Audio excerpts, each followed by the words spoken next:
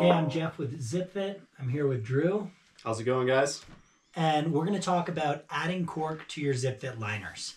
First off, the tools you're going to need to do this are your liners, your ski boot shells, ideally your footbeds in the liner, and then an OMFit kit. So we either sell that as a plunger and 2 tubes, or if you think you'll need additional cork, you can buy additional tubes on the site as well.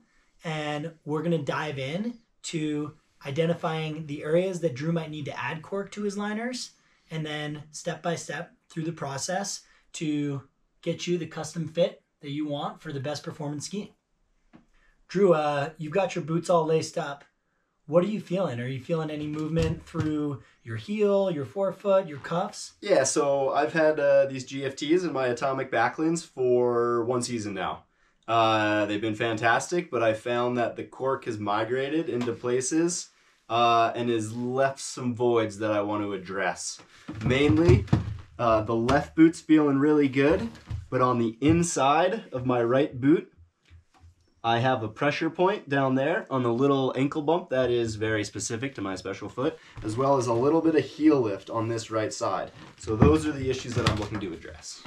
Awesome. So with heel lift, we're actually going to add some cork to the tongue of your liner, which will pull your whole foot further back in that liner and really lock in your heel to the Achilles channels in the back of the liner. For this specific pressure point you're feeling on your medial or inside ankle area, we'll massage some cork there and see if that helps, or if we need to add a little bit in the surrounding areas, we'll try to address that pressure point. We can have you remove one boot, probably that right boot, because your left one feels good. It's great to keep one boot on, make changes to the other, see how they compare, and whether or not you've improved that fit, and then make requisite changes to that second boot also. Awesome. So with a ZipFit, as you'll see in other videos, we have a cork pouch extending all the way through the tongue of the liner, and then cork pouch over the lateral and the medial side of the ankle. So the next steps for us are going to be to warm the cork. It's always preferable to work with a warmed up cork tube.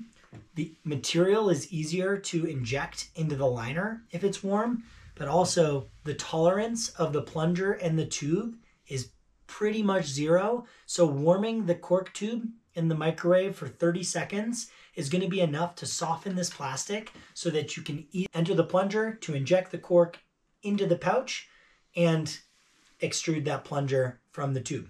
So we'll take a minute to warm up our cork tubes and then dive back in. Whoa. We're back.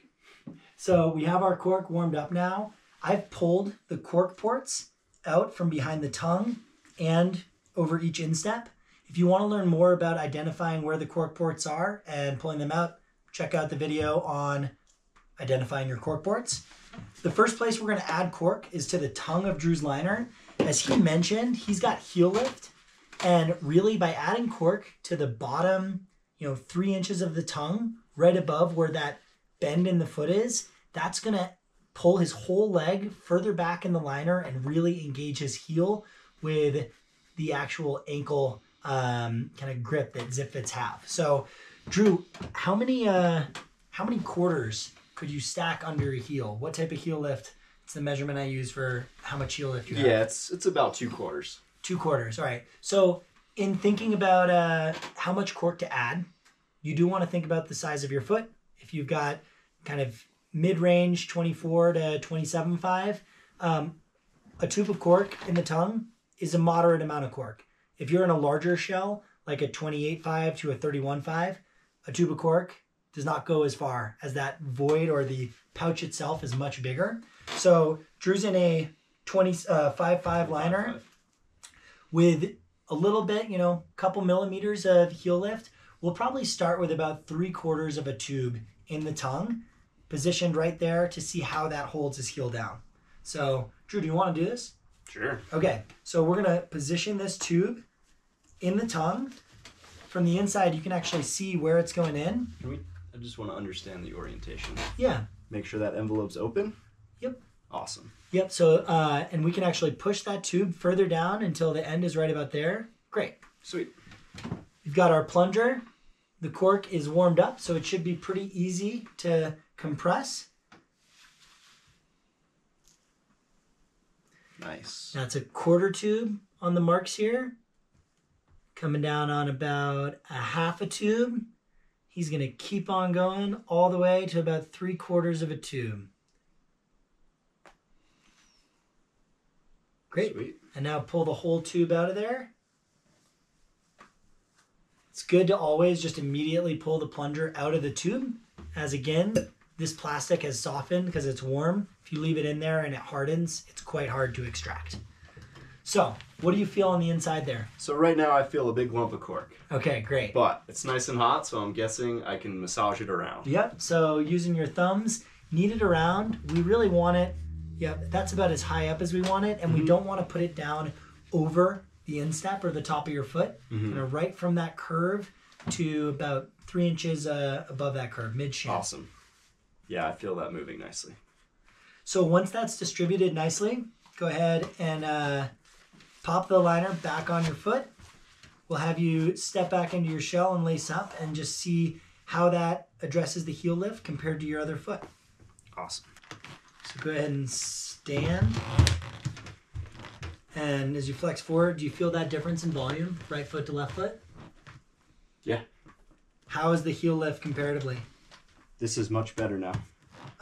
If you are still feeling a little bit of heel lift, as you go out and ski over the next couple days, it's going to continue to really refine. The cork is dynamic, so it is moving from areas of high pressure to low pressure. Ideally, it'll continue to work as you ski and hone in. So I think if that feels good, we should add the same amount to your other liner. And if you end up needing to add a little bit more in days to come, it's worth going out and skiing before you add too much cork, as it is always easier to add more than it is to remove it. Yeah.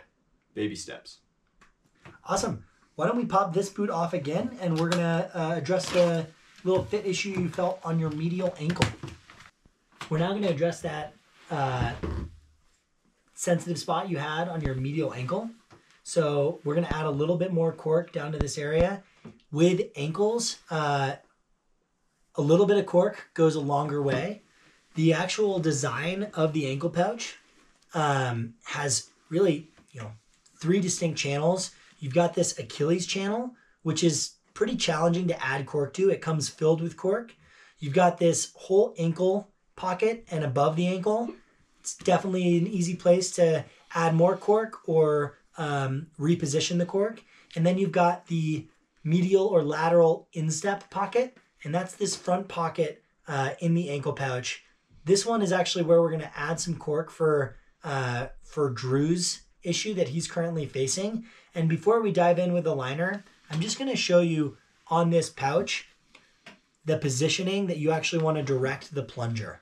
So if I want to add cork into the ankle chamber, I'm going to go at a 45-degree angle, basically down toward the heel of the boot. If I want to add to this front pouch, I'm going basically straight down from the port toward the bottom of the liner. So hopefully this gives you some visual of adding cork to that front pouch where we're going to add some for Drew. You can see it kind of filling up there.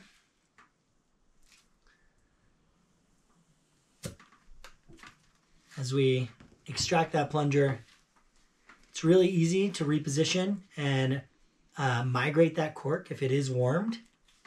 So now in that instep area, there's more material. That's going to help keep your foot from moving laterally or address a more specific pressure point. You've increased volume in that area. So we're going to do a similar thing to Drew's liner, just adding probably about a 1/4 of a tube to this region of his ZipFit.